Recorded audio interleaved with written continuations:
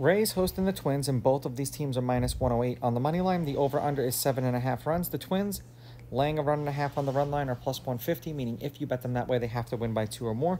And the Rays getting a 1.5 on the run line are -182, meaning if you bet them that way and they win this game outright, you win. They lose by 1, you win. Neither pitcher pitched against the opposing team last year or this year, and those were the overnight odds. They're going to change the closer we get to first pitch tomorrow. Head-to-head, the Rays are 7-3. The road team's on a 3-game winning streak. The favorite is 8-2 on the money line, while the underdog getting a 1.5 on the run line is 7-3.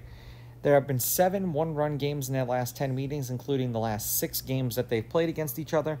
The home team is 5-5. The over is hitting their last 2. The over-under is 5-5, and the over-under at 7.5 is 5-5. The Twins are 2-3 in Festa's last 5 starts. The under is hitting his last 3. The under is 4-0-1. 4 1/3 innings pitched, 3.2 hits, 1.6 earned runs, 6 strikeouts, 1.6 walks, 0.4 home runs. He did give up a home run in his last start. 79.2 pitches per game, 17.7 pitches per inning. For the Rays, 3-2 in Spring's last 5 starts. The under is also 4-0-1 in his last 5 starts.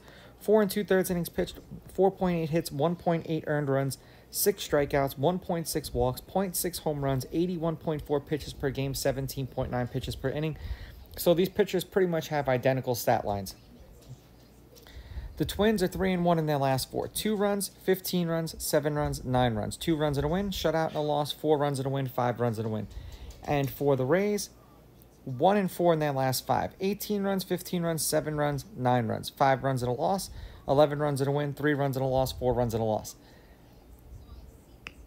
I'm going to take the Rays on the money line.